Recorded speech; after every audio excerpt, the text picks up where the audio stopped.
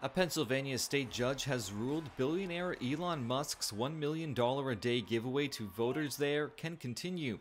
The ruling comes just a day before the presidential election on Tuesday.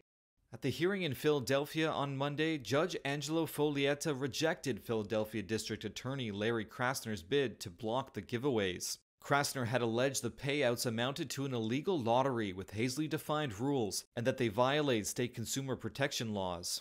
Before the ruling, a lawyer and advisor for Musk's pro-Trump super PAC said in court that the winners were handpicked and not randomly chosen, as the billionaire has asserted. Musk lawyer Chris Gober said the giveaway was not a prize, but rather compensation for people chosen to serve as spokespeople for Musk's America PAC. Before the ruling came down, he told reporters that his client wouldn't be bullied. We don't allow our rights to be trampled upon by partisan agendas masquerading as legal arguments. Musk has already given away $16 million to registered swing state voters who qualified for the giveaway by signing his political petition supporting free speech and gun rights. Make sure they vote early.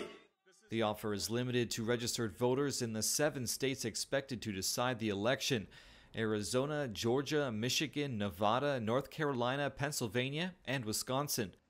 The Tesla CEO said the final $1 million winner will be announced on Election Day. His giveaway falls in a gray area of election law, with legal experts divided on whether Musk could be violating federal rules against paying people to register to vote.